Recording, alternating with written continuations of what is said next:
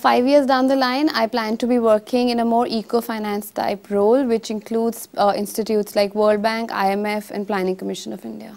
5 years down the line, I have a specific sector in mind. I want to be part of e-commerce domain if possible. So that's where my area of interest lies. So I want to get into a product management side of an e-commerce domain.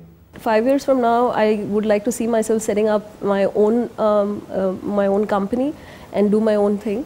So that's something that I would definitely like to see myself doing 5 years from now. But before that, I would also like to gain experience by heading organization from probably more from a department point of view, really be able to understand different organization problems, be able to solve these problems and be in a position to make decisions which influence the organization in a positive manner.